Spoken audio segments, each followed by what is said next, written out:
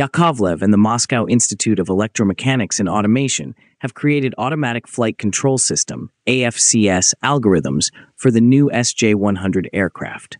Previously, this system was a component of a more comprehensive suite offered by Liebherr Aerospace in the Superjet SJ-100 and included cockpit controls, side stick controllers, and a variety of actuators for the aircraft's control surfaces.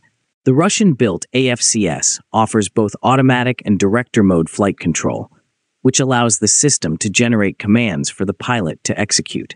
The AFCS offers guidance cues to pilots in director mode, enabling them to manually control the aircraft while receiving real-time feedback on the necessary adjustments to maintain the intended flight path.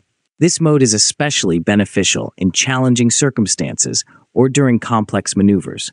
Additionally, it regulates engine thrust. The AFCS is equipped with an autothrottle system that automatically adjusts engine thrust in accordance with the intended airspeed established by the flight management system. This feature is indispensable for optimizing fuel efficiency and sustaining consistent speed during flight. The Comprehensive Control System, CCS, will incorporate this new development. The objective of this integration is to improve the overall functionality of aircraft systems by offering a unified interface for the management of a variety of control elements. The CCS will enable the AFCS and other onboard systems to communicate more effectively, resulting in enhanced coordination throughout the entire flight. According to Yakovlev, the algorithms that have been developed are comparable to those implemented in current passenger aircraft that allow functions such as director mode takeoff and entirely automatic control during all other flight phases.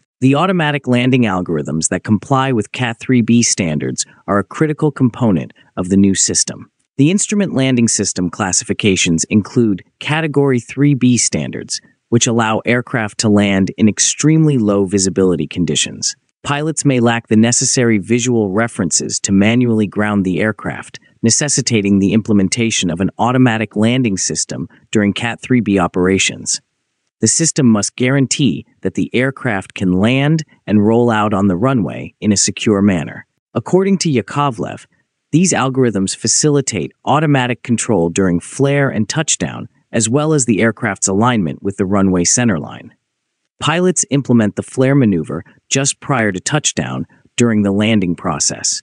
It adjusts the aircraft's attitude and decreases its descent rate to facilitate the transition from the final approach to a secure landing. The aircraft's descent is slowed by flare, which also facilitates a seamless touchdown. Pilots can prevent hard landings by increasing lift and decreasing the rate of descent by raising the tip of the aircraft. Kirill Kuznetsov, chief designer of the SJ-100, said, "We have successfully conducted preliminary tests of the AFCS, which was implemented within the CCS, using the electronic bird integration stand with the assistance of test pilots and engineers." Kirill added that the subsequent phase involves the installation of the system on aircraft and the completion of flight tuning and certification tests. Yakovlev specialists are using mathematical models to perform statistical modeling of automated landings for CAT IIIA and CAT IIIB categories as part of the SJ-100 certification. The experiments will simulate more than 2 million landings with randomized initial conditions. The objective of this modeling is to verify that the autonomous landing algorithms satisfy the specifications specified in aviation regulations. Superjets provides shuttle services to the airports of adjacent friendly countries including Armenia, Turkey, Kazakhstan, Uzbekistan, and Kyrgyzstan. Additionally, they operate within the country.